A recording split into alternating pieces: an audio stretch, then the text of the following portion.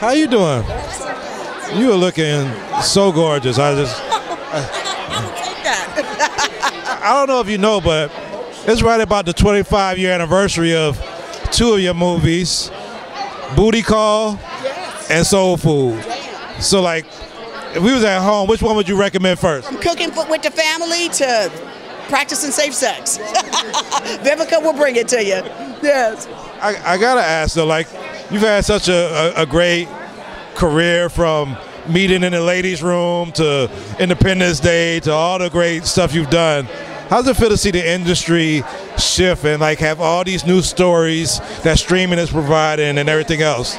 Wow, like you said, the business has changed so much. Movies that would have never been made before or seen the light of day or even financed are now being done because fans are telling you, this is what I want to see, and I'm grateful for that. I'm having meetings now that I've always dreamed of. I'm grateful for Tubi. Tubi has over 40 films that they show from the Vivica Fox library, you know, and they're supporters of my films as well too. I just had a meeting with them where they want to do some of my films. They're like, what do you want to do? Our fans love you. So it's great to have streaming that, you know, there was a time that, especially for African American women and women, once you reached a certain age, that they kind of felt you didn't have anything to offer. Well, now you got the baby boomers that are looking fine and doing things. They're executive producing, they're directing.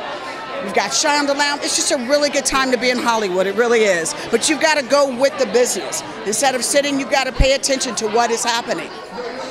I know, like, it's a known fact that black don't crack. But what's some of the stuff that you do just to stay vibrant and everything else? Because you're on screen and people that aren't on screen don't have to do the same things to, like, stay, you know, up. You know, stay camera. How you keep it tight and right? I keep it tight and right because I make sure that I work out. I do a lot of water aerobics because these knees of mine can't handle too much of the kicks that I've done over the years. But I do water aerobics. But more importantly, I keep my spirit happy. I got rid of a lot of naysayers and negative forces that were in my life, and I learned to focus on me and what makes me happy. And then, of course, I've got amazing team of folks that keep me together, that let me know, oh honey, we need to pull it back so you can fit in that dress. And like I said, more than anything else, I just think I'm happy.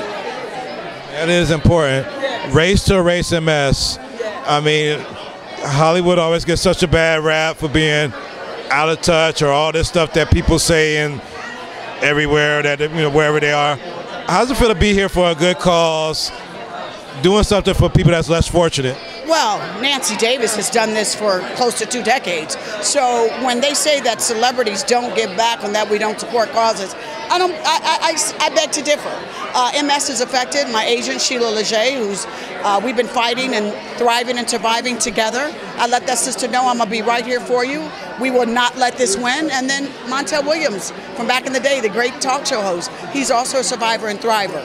So us as celebrities, if we can bring awareness to this so that we can let people know what the symptoms are, how they can get diagnosed, how they can deal with this, whatever it is that they need to do to not be ashamed. If this disease is affecting you, speak up and speak out.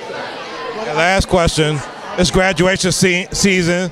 My son is graduating high school, Jelani. What would you say to, like, the graduating class of 2022 going into this world? Like, what's one little quick advice thing that you would give to the class of 2022? You got next. The world is yours. You can do anything you like, but do the work, darlings. Congratulations. Thank you, Vivica. I appreciate it. You're welcome, sweetheart.